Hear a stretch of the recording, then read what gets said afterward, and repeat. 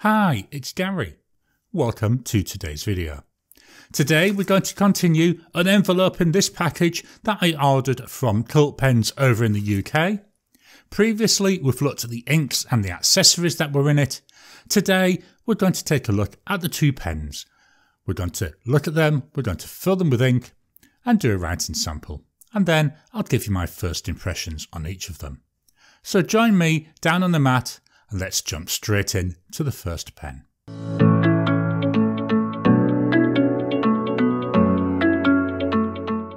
Here we are on the mat. Let's start by taking these pens out of their boxes. The first one we're going to look at is this.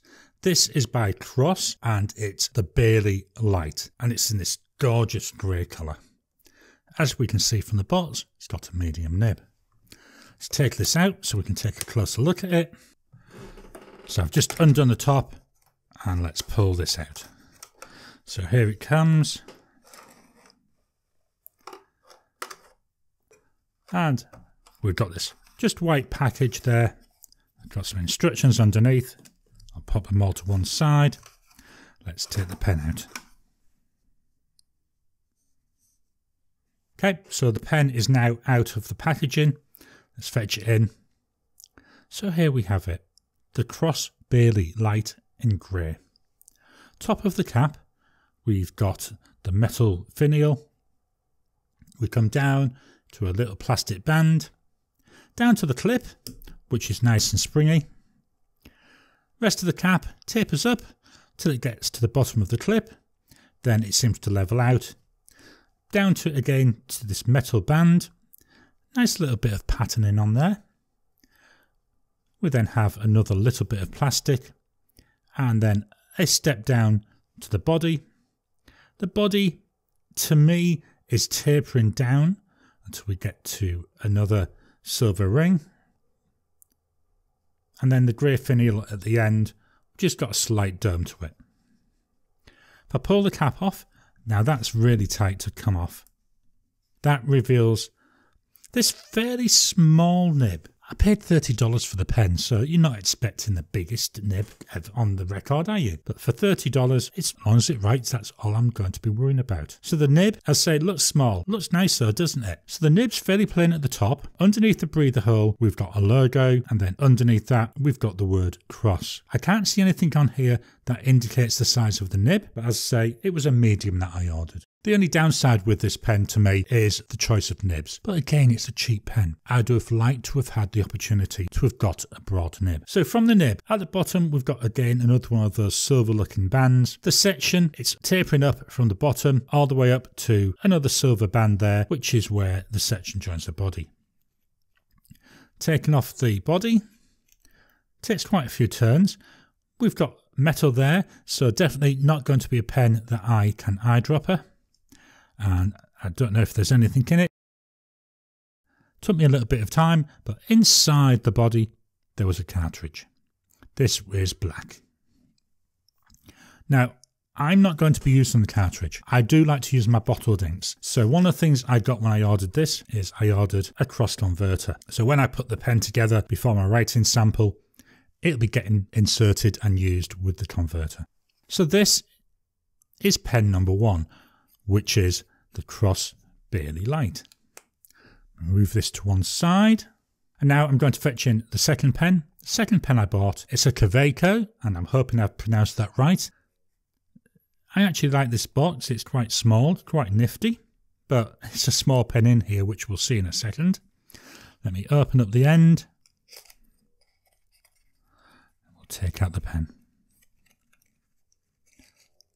So in here, we've got this green Kaweco Sport Classic. This is the first time I've owned one of these pens. I've seen a lot of other videos where people have got these. I've never had one, so I thought, let's see what all the hype is about. Let's get one to give it a try. And I've got to be honest, it does look small. In a minute, I will fetch in and do a size comparison with the Cross pen, with this, and a couple of other pens from my collection. $30 again though, so reasonable priced. I'm just going to turn this around slowly. It's made of plastic. Here we've got Kaweco Sport. I'll turn it around so we can read it, then I'll turn it back. So Kaweco Sport there in gold. Well, I'm saying gold coloured. Continue just to turn it around. Nice green colour. As we all know, green, it's my favourite colour. So why wouldn't I get a green pen? So if we take a look at this, the cap at the top here, in the finial, we've got a little button, and that's that. I'm going to call it brass. That goldy brassy colour. Nice little bit of a pattern on there. We come down into the main cap. So we've got a very sharp tapering up. Once we get up to the main part of it, we've got these little facets there, which are nice. They add a little bit of interest as I'm spinning it around. That's already scratched, so that's going to be one of the things I need to watch with this pen. How easy does it scratch? Let's keep going round. There we go. We're back to the front again. So the cap then is one width, then all the way down with them lovely facets, then another sharp tapering down with a step down and into the main body. Let me take the cap off, so I think it pulls off. I was trying to twist it. Let me pop it back on and try that again. No, it's definitely a twist off cap, which is good. So what does that reveal? Well, I'm not going to show the nib just yet, but the body is one single width all the way down. Then at the bottom, we've got a plastic and a bit of a dome there on that end finial. So let's take a look at the nib. Again, as I would expect, this is a fairly small nib. It's gold coloured. I like the look of it. Let's take a closer look at the nib. So we've got at the top, it's just plain. Then we come down to a nice little bit of decorative engraving. Below that, we've got the breather hole. Then we've got the Kaweco logo. And then there's a B there for broad. Nice nib, very small, but it's a small pen. Let me try putting the end on. So this is what it would be like when it's posted. Posted, it's actually not too bad a length. Again, we'll do a size comparison in a minute. Just going to unscrew the section. So we've got a plastic section there, and that reveals a cartridge. Now this does not take standard sized cartridges and converters because it's just really too small. I was stupid when I ordered this because I forgot to order a converter. Fortunately, it does come with that blue cartridge. So to start with, I'm going to be using the blue cartridge that it came with. I have already ordered the converter, so hopefully that should arrive shortly. And as soon as it does, cartridge will be written out, then some nice coloured ink will go into there. It's a shame in one respect because I'm going to be using blue ink from a green pen, but that's a price you pay when you forget to order the converter. Let me pop this back together. Oh, that was a nice popping sound, wasn't it, when it came off? What I'm going to do now, I'm just going to clear this away, and then I'm going to come back and we'll look at the pens and we'll look at some size comparisons.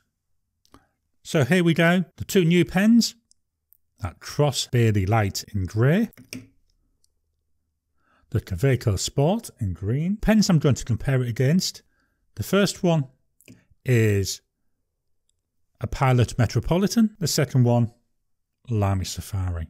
So definitely look at the size difference there between the Kaweco and all the other ones. Let's move that grey one over as well, so we're very close. It looks like the Cross Bailey is slightly shorter than the Metropolitan, definitely shorter than the Safari, and I would say it's not as wide as the Safari. So there's the nibs. So definitely smallish nibs, but I wouldn't say much smaller than the Metropolitan or even the Safaris, to be honest. As I've said before, with a nib, it's how it writes that's what's important, not the way it looks. So we'll know in a minute when we do a writing sample. What I'm going to do now is step away. I'm going to clean out these pens. I'm going to put the ink cartridge into the Kaweco as I clean it. I'm going to do that because I want to give it time for the ink to get through the feed before I do my writing sample. When we come back, we'll look at the inks, then we'll do our writing sample and I'll give you my first impressions. So we're going to start off by looking at what it's going to go into that Cross Bailey Light. Well, the ink I've chosen is by Diamine and it's Diamine Violet. As I said, grey pen. To me, doesn't matter what colour ink I put in it, it shouldn't matter too much because grey is a nice neutral colour. So I thought to myself, right Gary, what inks haven't you had in a pen yet? And this is the first one that came to mind. And I like my purpley colours, so I thought, yeah, let's give this one a try. So let's go away. I'm now going to fetch in Quickie Koala. That's what I'll be standing my ink bottle in whilst we fill it. Let's fetch in the ink bottle. Just going to give it a quick agitation before I fetch it in. There we go. So I'll take that cap off. So there, and push that converter all the way down to the bottom. In the pen goes. Twist it up. For completeness, I always do this twice, so it's going back down again, and then back up. So there we have a nice fill of that Diamine Violet ink. I'll just put the pen back together. Right, let's clear this ink out of the way.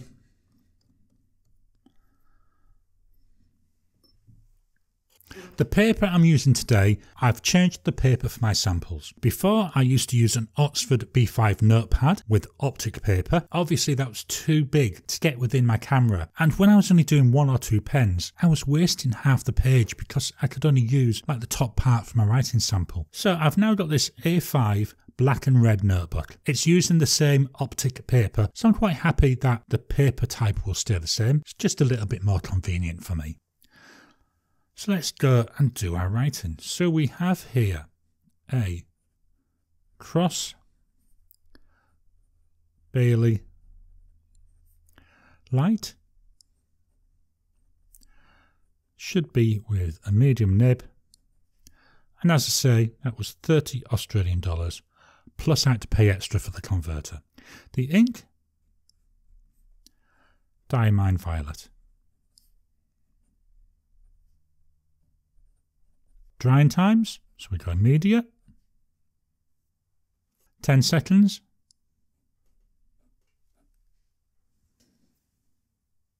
30 seconds.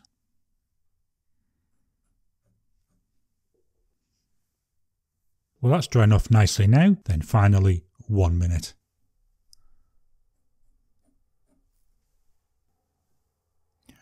After a minute, that looks dry to me. So yeah, not too bad there with the drying times. Let's take a look at our writing. So what I'll do is I'll reposition the mic so you can hear me write.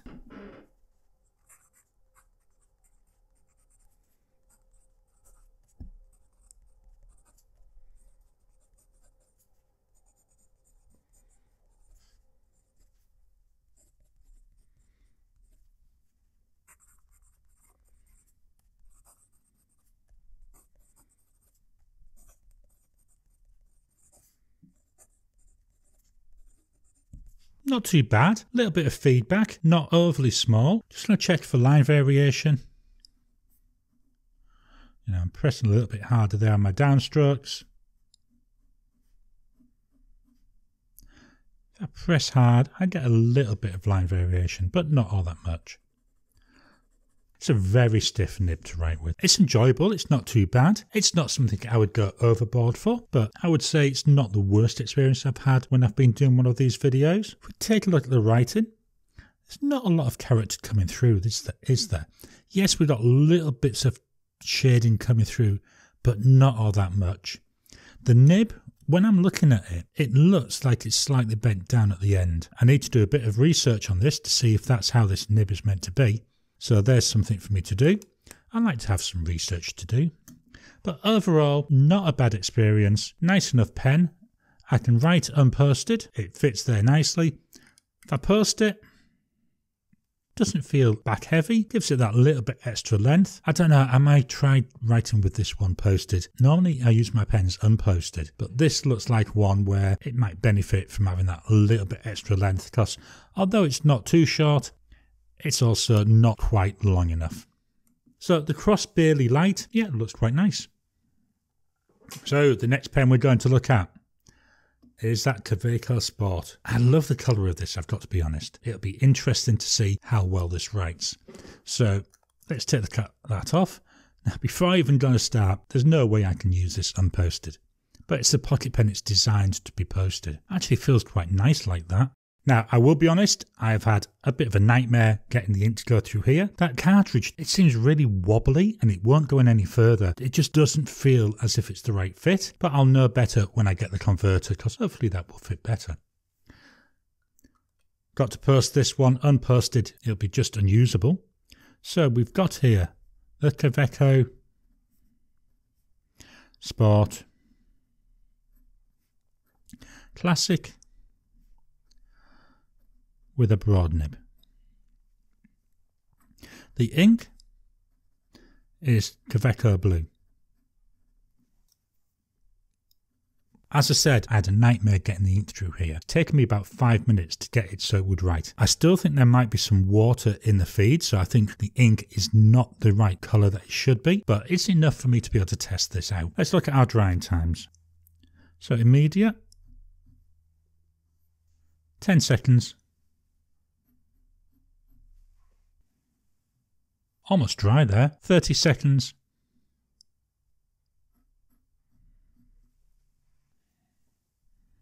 after 30 seconds, that's dry. So certainly this is a fast drying ink in this nib. My writing sample, going to move the mic so you can hear it right.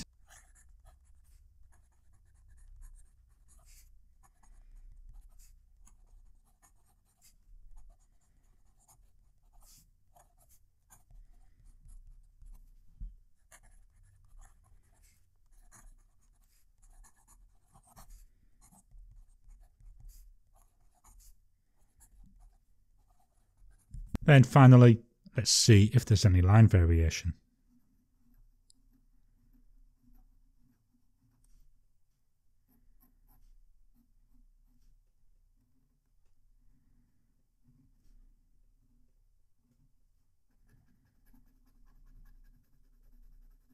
I'm going to be honest, I'm not impressed at all. I mean, yes, it's a $30 pen. It's dirt cheap. To me, when I'm writing, I can feel the nib catching on the paper, which is unusual and it's not something I normally get with this paper. The ink, it dries off quickly enough. As I say, I may not have enough ink going through the feed. There may still be some water from when I cleaned it out, but I had such a hard job when I was trying to get the ink to start writing in this. I'm not impressed, but let's fetch the other pen in.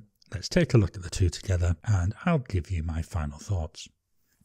So what are my first impressions on these two pens? For $30, which is what both of them cost, you know, they're not bad pens. They write, they let me get ideas out of my head and onto paper. And as I always say, that's the only reason that a pen should exist. They're very light pens, they're plastic pens. I knew that going in because that's what I ordered. I'm glad I've tried them both. You know, this is the first time I've tried a pen from either of these manufacturers. The Cross certainly wouldn't have another one of these Cross Baileys. I may try some of their more expensive models, you know, but that might not be for quite a while. The Kaweco, really not impressed, really aren't. I might change my mind once I can get a converter in there and get some of my other inks into it, but the cartridge doesn't feel like it fits properly. It's not nice. The ink that I'm seeing out of it, it looks really pale. What I'm going to do is I'm going to leave it a day or so before I edit this video, and I'll try and do another writing sample with it tomorrow, just in case it was an issue with the feed having water in it, which would let the ink come through and show its true colours. But based on what I saw in the writing sample, it's very wishy-washy, not very nice, and certainly not an ink that I would want to use on a daily basis. The pen itself, it's alright for what it is. As I said, the nib felt a bit scratchy for me. Would I buy another Kaweco Sport? I don't think I will. It's too small, don't like the experience, don't like the ink and the way that it sits, don't like the way that the cartridge feels like it's wobbling even though it's as far as it will go into that actual unit. Are these worth $30 each? I do think they are. I think they're worth what I paid. I'm glad I got them. I'm glad I've tried them. And I've definitely learnt something from this experience, which is these pens, they're just not for me. So it's a couple of days after I filmed the unboxing, and to be honest, I'm still not getting on with the Kaweco Sport, and I think it's the ink. I just don't like the ink. So what I've done is I've changed the ink that I'm using. I did that by taking out the cartridge, then using my blunt-nosed syringe, I sucked out all the remaining ink, gave it a good clean through, then I filled that same cartridge with this ink here, which is Cult Pen's Deep Dark Green. It's a green ink for the green pen. And I've got to be honest, I'm enjoying it a lot more now. So I thought, go ahead Gary, refilm a little bit for that review and then tack it on the end, just so we can see the difference that the ink is making. And that's all I've changed is the ink. So as I say, this ink, nice. As it says, it's a deep, dark green colour. So let's jump in and let's do some writing. So the pen, Cult Pens. Let's try again, shall we? The pen is a Kaweco. Sport, Classic, and it's got that broad nib. Now apologies, because I've just turned the paper over, this spine does get in the way a little bit. The ink, this time it's Cult Pens, and it's deep, dark green. Now already, I don't know if you can see it, but I notice a big difference. The blue ink that came with it was so wishy-washy, where this, it's got that character to it. It looks a lot nicer to me. We'll do our drying times. So we start off immediate. 10 seconds. 30 seconds.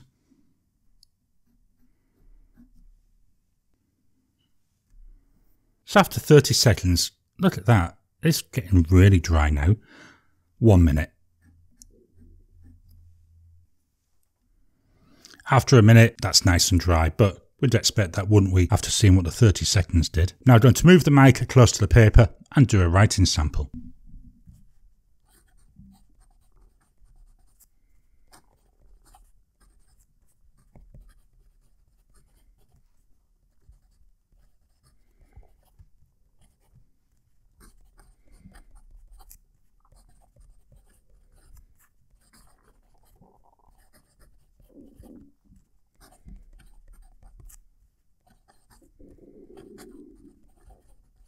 I cut the lines down a little bit because obviously, as I said, this red ring binder just gets in my way. But after seeing this, I've got to say I'm happier. I'm happier than I was when it was with that wishy-washy blue ink. And to me, this demonstrates the difference that an ink can make to the overall writing experience. The only thing that has changed is the ink. It's the same paper, it's the same pen, it's the same nib. All I did was put in a green ink that I like, and wow, the difference. I'm now actually enjoying writing with this pen and I like it, whereas whilst I've been trying with that blue one for the last couple of days, hated every time I used it, to the point that I was thinking, well, shall I just clean it out, put it on the shelf as a, yeah, I've tried it but don't like it. I'm glad I changed the ink. I'm now finding this is a much more enjoyable experience.